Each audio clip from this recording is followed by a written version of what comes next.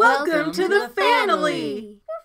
Hi guys, yeah, McGann, and I'm about to try putting vinyl onto a chalkboard surface. Now I've already cut the vinyl. You want to use either Cricut premium vinyl or Oracle 651, something that's going to be sticky. Heat transfer vinyl will not work here. Okay, so now I have gone through and I've weeded everything out. It's really hard to see because it's white, but I have the characters and I have the names of all the cast members. And aside from your cut vinyl, to complete this project, you're going to need alcohol swabs, whatever item you're choosing to put your vinyl on. In this case for me, it's little tiny chalkboards, and there's a reason for that. You're going to want scissors and some contact paper. These hanging chalkboards are about 4 inches by 6 inches. I'll put a link in the description below for where you can get them off of Amazon, but they are two-sided.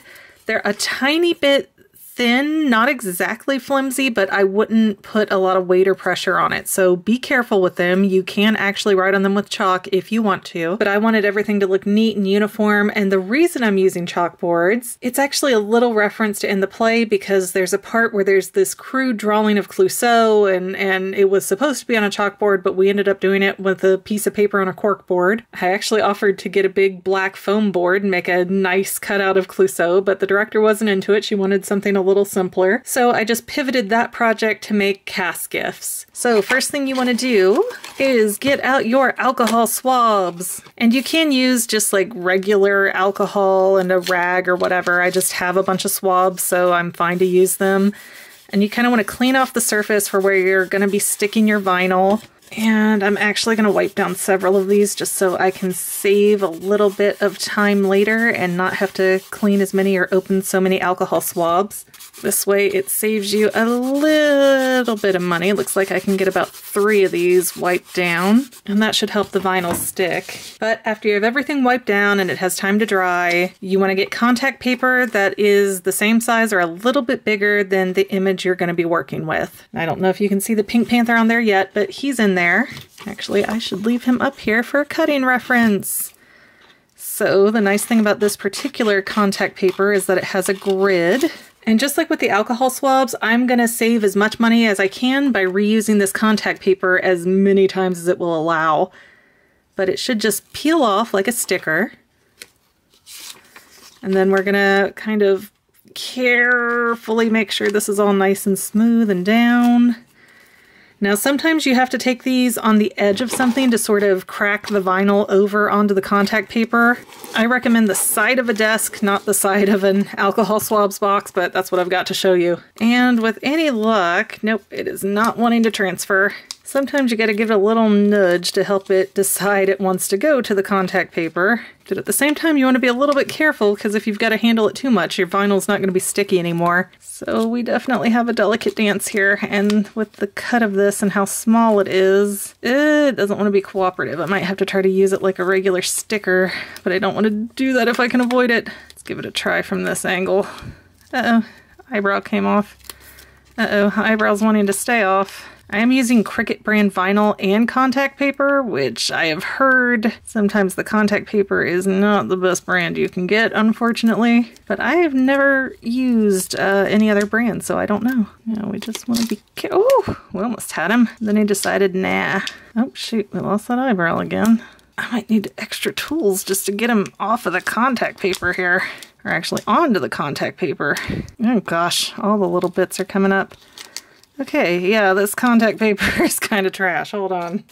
Let me try to improvise just a little bit here. We're going to use the weeder, but we're not going to be poking down with it. I'm just going to hold down the character so he is more inclined to stay where I want him and not wander off. Jeesh, this is definitely tricky. Definitely a big labor of love right now.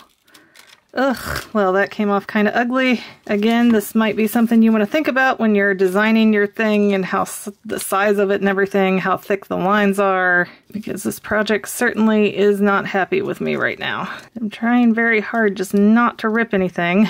But of course, every time you put your fingers down, something else wants to catch. He's so stuck to me. Well, as you can see, I have a Pink Panther. You know what? Let's just give it a try without the contact paper. Let's see what I can do, if I can be that surgical.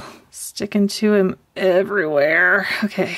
Yep, definitely gonna recommend you be very aware of what you're trying to do. I don't think I would have done an outline like this in hindsight, but here we are, so I'm going to do my best. Now, ideally, this would have stuck to the contact paper, and then I just have to push it down on here, but since it doesn't like to cooperate, we're trying to be flexible and help force it to cooperate.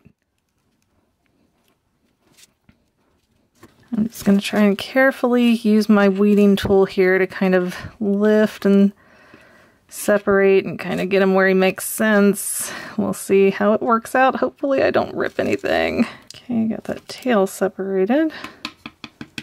Now a lot of times these vinyls are one push, one deal. So if it touches down all the way, you're not getting it back up. At least not without ripping it. I'm not sure if this chalkboard type is going to be any more forgiving. Again, this is a little bit experimental. All right, yeah, that's not too bad. And let's see if I can scrape his eyebrow off my thumb here and get it where it should be, or at least about where it should be. Yep, it went down like that. So now his eyebrow is forever upward. Piece of his ear. It's another reason why I don't sell stuff, because I'm not particularly gifted at making stuff. It's not perfect, but it's down and it's staying down. And I don't expect this to get easier. This is probably not going to be one of those projects where, okay, I did one or two. Now I'm totally ready to do the rest easy. This is going to be one of those, every one of these are going to be a little bit painful. Okay, that's a little too surprised. Let's get that eyebrow down if we can. I know you might not be able to see very well, but here we go. His tail goes off a little bit further than I would have liked to. I could have angled him better if I had him on the contact paper, but he just was not cooperating. So if you can't get the contact paper to work, it's not the end of the world. It's more ideal, but it's not the end of the world. Oh yes, we also, there's a little line in his hand, I think. Yep, stayed right here on the paper. If anybody from the cast is watching this, just know this is how much I love you to do this crazy stuff. All right, wow, okay, the character was very difficult. Let's see if the name comes off easier. We will see. And again, what you would like to do is just be able to pull up like a sticker, like kind of like when you were weeding it, and have it all just stay on the contact paper, but that never happens, at least not with this type of contact paper.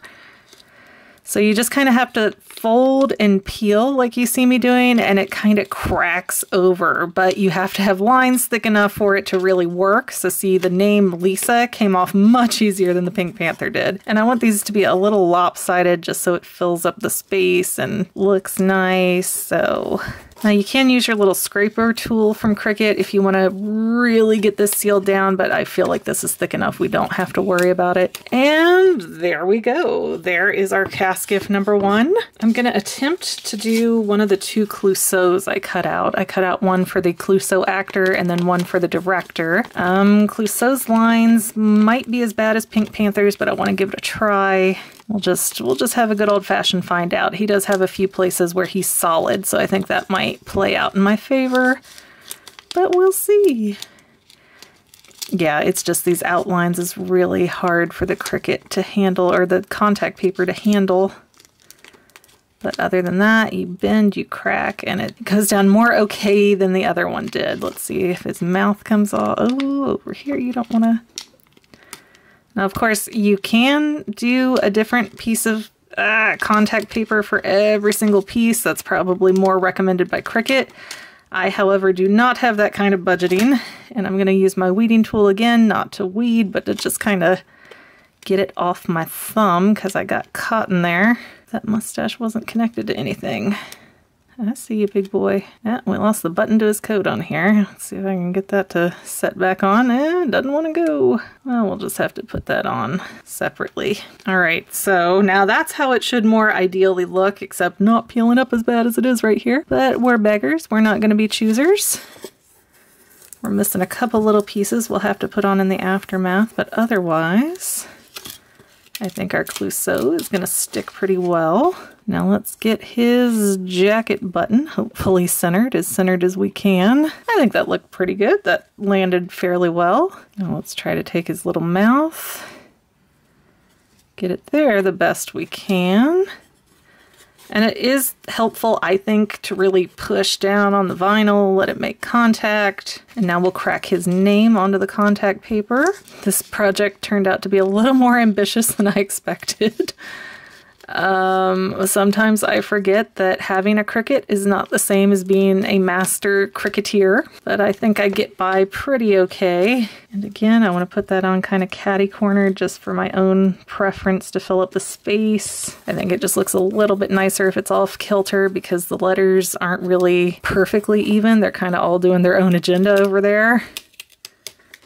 All right, and I should probably, I'll go over these two. I'll kind of put the sticker back over them and then run my Cricut bit. I don't know what it is. It looks like a little scraper, and just kind of run that on there, make sure they're good and stuck in all the right places. But yes. All right, much time has passed and I have finished most of these. There's a couple where I put the panther on but not the name because I'm not quite sure if those people have left the show. It is winter season, so they could just be sick, but I didn't want to have an emergency replacement and then go, I gotta replace the whole thing because, yeah, once these stickers are down, they're pretty much down for good. But after I started working with this off camera and I got to use the vinyl and the transfer tape a little more closely without having to reach around the camera, I did not find any better success with the transfer tape. It was just much easier to peel off the panthers and stick them on by hand and then use the transfer tape for the bulkier letters. So transfer tape does have a lot of limitations, it seems, but on the bright side, the vinyl cutter makes it to where, remember those rubber bands that used to be in weird shapes? Well, when you pull the vinyl off, it pretty much stays in perfect shape as long as nothing touches the stick. So if you just put your finger on the outside and let it static cling, you can kind of push it down almost perfectly. It is a little bit harder, takes a little bit more time than if you can get the transfer tape to work. Maybe if you have a different brand than I did, you would have much better luck, but that's just my experience. The Cricut transfer tape was not the best. But that's my project, that's my cast GIF. It's short, it's kind of simple-ish, it's pretty inexpensive. I was able to cut out the vinyl for 23 of these signs. That includes names and the character for one roll of vinyl from Walmart, so it was Cricut brand vinyl for like $6 for the roll, and I still have a little bit left over. And then again, these chalkboards weren't very expensive, and I'll have a link to Amazon below where you can look at those for yourself. But you can really put this on anything, so if there's something that makes more sense for whatever you're crafting for, like coffee mugs or whatever, go for it. And I hope that this tutorial has been somewhat helpful and informative for people who don't do a lot of crafting stuff. But anyways, you've been listening to McGann ramble on like a crazy person, and we will see you next time, FANily members. Bye!